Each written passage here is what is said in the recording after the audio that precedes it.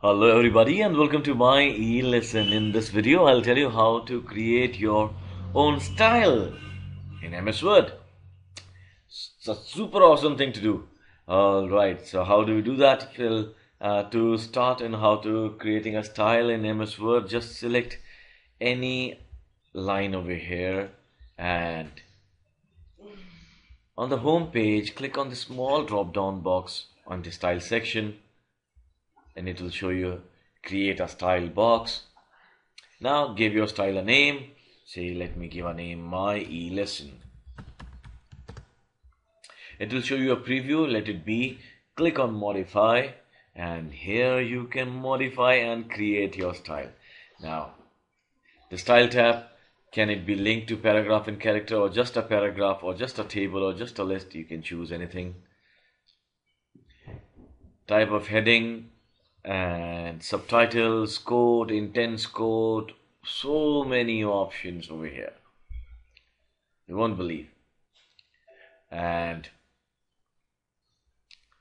then you can actually go ahead and choose the font size, bold, italic, underline, the color, the alignment, the spacing, the indentation.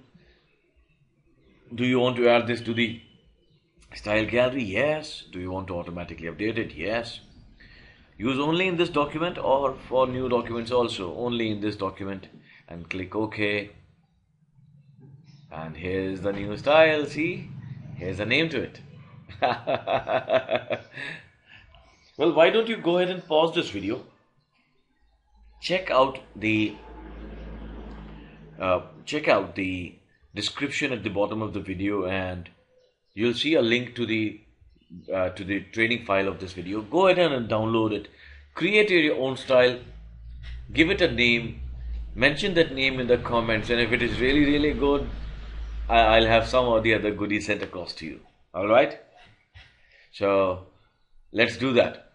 And until the next video, this is your guru now signing off for the day. Wait. I forgot you how to clear a style. If you created something, if you want to remove it, select the complete section and click on clear formatting and you will be able to remove the style.